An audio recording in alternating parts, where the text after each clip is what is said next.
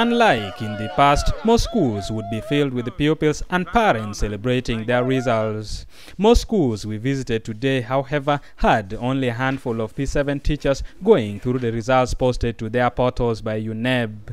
At Saving Grace Primary School, we found teachers celebrating their hard-earned victory after 38 of their pupils passed in Division 1 out of the 40 who sat this year. Year 2020, December, we had done everything in the coverage. The new year 2021, we started seriously with revision, and we started giving individual attention to our learners because we were aware of each of their challenges. So we started addressing them one at a time. Although most government schools were closed, some private schools were open with a few staff to handle visitors. At Lira Central Primary School, we caught up with Jero Monya, the director of the school where 119 pupils passed in first grade. So, being a day school, we give these children heavy lunch. So there's no moment that they study when they have empty stomach. I'm so happy with this performance. As he addresses the media, the best pupil emerges with our parents. She's my last born in the family. All our siblings have been getting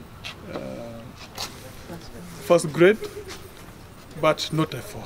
Ziada Aceng is the best in the school with aggregate 4.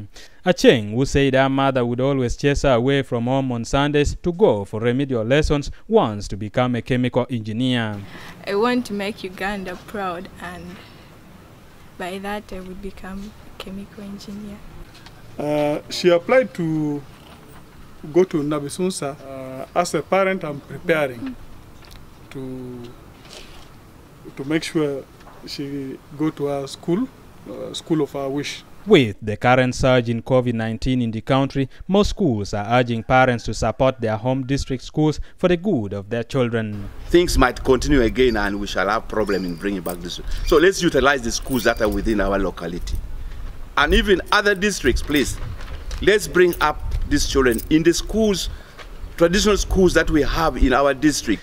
A total of 749,761 pupils sat for PLE this year in 14,300 centers across the country. Ediolwa, UBC News. Chemical engineer.